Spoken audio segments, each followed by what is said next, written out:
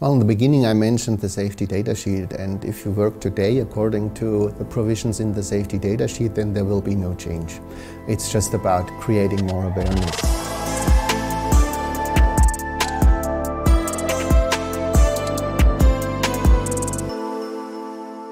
My guest, Torsten, is an expert in regulatory compliance and chemical safety.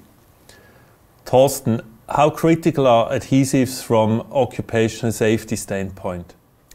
Well, every industrial workplace has its hazards, and in the EU every employer is required to care for the safety of the workplace and to train his employees in how to handle the workplace safely. This includes simple things like tripping hazards or like noise or like irradiation, which you may have in welding. Yeah. We are talking today about chemical products.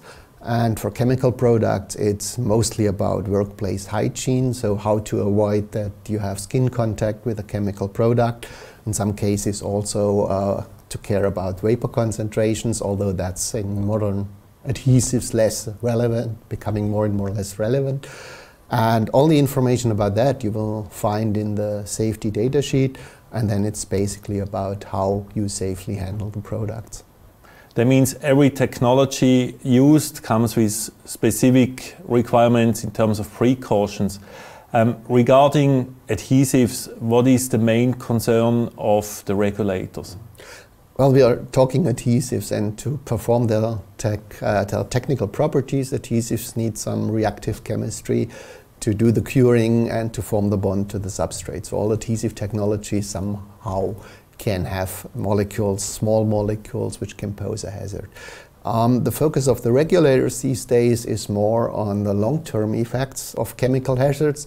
So if you have something short-term like working with an acid and a drop on your skin, you will feel it burning, that's easy. But the long-term effects, and in the case of today's talk, we talk about sensitization. There the effect can appear years after the exposure, and therefore it's important that you know it right away when you work and take care and work safely to avoid any risks that may appear later on. So today we talk about polyurethanes, which are materials that are very widely used, and there's also chemistry needed to produce them. What polyurethane products are critical from the context of chemical safety? Well, in the first place, the diisocyanates, which are the critical small molecules, they can only survive in very tightly closed packaging, because as soon as they see a molecule of water, they will react and disappear. But they are needed to be transformed in the useful products like, for example, foam mattresses or car seats or waterproof textiles, or in our case, the adhesives where they are needed to form the bond. Yeah. In the final product, you will not see them at all, but during these work steps to create those products, you have to know how to handle them safely, and that's where this regulation targets it actually. And there is also a limit in there, so basically 0.1% of diisocyanates in the product are seen as the concentration limit, and even some of our products can be made with less than that, but in most cases you will need to train. Okay, so you mentioned topic of training, so that means users will have to do a specific training on that. Are there also precautions, additional precautions to be implemented when it's about using such products? Well, in the beginning I mentioned the safety data sheet, and if you work today according to the provisions in the safety data sheet, then there will be no change. It's just about creating more awareness. Okay. And the whole supply chain of the polyurethane industry have created these training modules, which are now available online, and where you can, on the dedicated website, go through these training and also receive your certificate in the end to prove. There is also an option that it is done in a classroom training. Even a company can do it on their own according to the provisions in this regulation, and some external providers may also step in. We have in the EU one case, which is Denmark, where such a training for diisocyanates and also for epoxy products, so another class of, for example, adhesives, is established since years, and they have dedicated schools doing this in a 3-day training course. This will remain in Denmark. They will just align it with the new requirements. So there are a few options, but industry is providing an easily to access online option for that. Okay, so it's basically nothing completely new. Now, if I'm a user of such products, how can I identify that my products are now requiring such a training? Mm-hmm. Yeah, it's, I said before, not all products are requiring this training, and there is since February 2022 already a sentence explaining this need for a training on the label of the packaging. So if you take your product in your hands, you can read it, and this same sentence is also in Chapter 2 of the safety data sheet. So these two are the relevant sources to identify the products that need it. Okay, so you mentioned there's an online training, so how can users of such products get access to that training? Well, there's one dedicated website for the whole of the EU where the trainings in all the EU languages are made available. And you can access this also through a link that we have on our Sika website.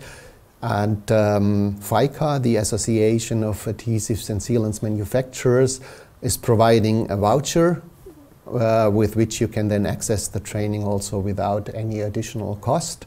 So it's relatively easy to do this in the adhesive and sealant section. And the website also has a specific part which is adhesives and sealants, where you will find a list of modules that you can then choose according to the work step that you're doing with adhesives and sealants. Okay, so that sounds pretty complicated. If I'm considering I'm a manufacturer, I may have people who are not really having computer access. I may have like fluctuation, new people coming on. Why not considering alternatives that don't require such a training?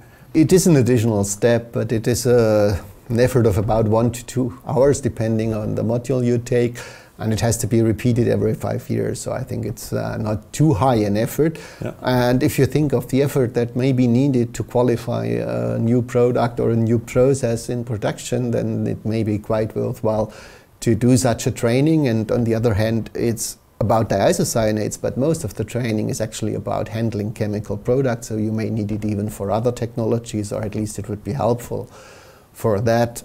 But yes, I know we also have other solutions in Sika, so David, can you explain a little bit more about that?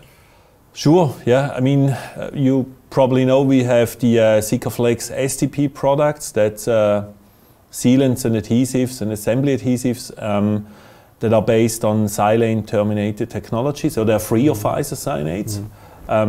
Those solutions exist for pretty long. They have some limitations when it's about higher strength applications, so structural applications.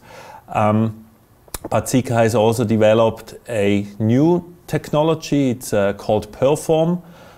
Perform is polyurethane material that contains less than 0.1%.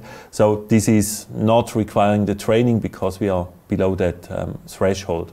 How do you support your customers on this journey between training and alternative solutions? You probably know Sika is present in more than 100 countries, and in the European Union we are present in every country with local experts talking local language. These colleagues are there to help customers in maybe selecting the right training modules, but also in identifying alternative solutions and helping them on the qualification process. Torsten, I'd like to thank you for joining that episode, and I think with your expertise we were able again to showcase why it's not only about Better Made with Adhesives but also Better Made with Sika. Thank you very much for being here. If you like to attend future episodes of Better Made with Adhesives, sign up to our YouTube channel or the newsletter that can be found on the Sika website. See you next time when it is about Better Made with Adhesives.